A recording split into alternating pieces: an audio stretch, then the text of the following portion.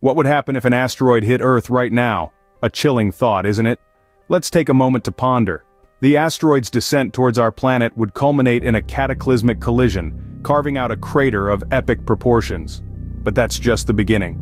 The force of the impact would release a shockwave, a destructive ripple of energy that would level cities, flatten forests, and obliterate anything in its path. Now imagine the heat. The energy released would be akin to the detonation of millions of nuclear bombs, incinerating everything within a vast radius. This intense heat would set the sky ablaze, turning day into night and leaving nothing but a trail of ashes in its wake. And then, there's the sound. A deafening roar that would echo around the globe, a grim reminder of our celestial assailant. The immediate impact would be catastrophic, but it's only the beginning of our troubles. You might think the worst is over, but the aftermath is even more devastating. The environmental effects following such a catastrophic event are beyond imagination.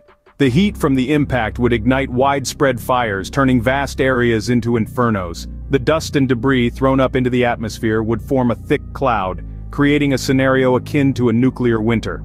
This sudden and dramatic change in climate would have far-reaching consequences. Sunlight, the life-giving force, would be blocked out.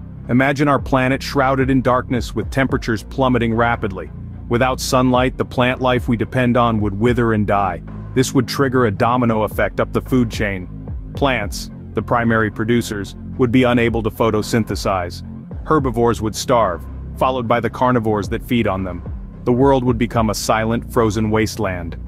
Life as we know it would come to a standstill with the Earth plunged into darkness and cold. So, is there any hope for recovery after such a catastrophic event? Well, let's look back to history. 65 million years ago, an asteroid impact led to the extinction of the dinosaurs, but it was not the end. Life, as tenacious as it is, found a way. In the face of adversity, certain species survived, adapted, and thrived. They filled the void left by the dinosaurs, eventually leading to the diverse ecosystems we see today. Life on Earth has shown an astonishing ability to bounce back. It's like a phoenix rising from the ashes time and time again. It's an incredibly slow process, no doubt. Ecosystems would take thousands, if not millions of years to recover, but the potential for life to recover, to adapt, and to continue is there. It's within the DNA of every living organism on this planet.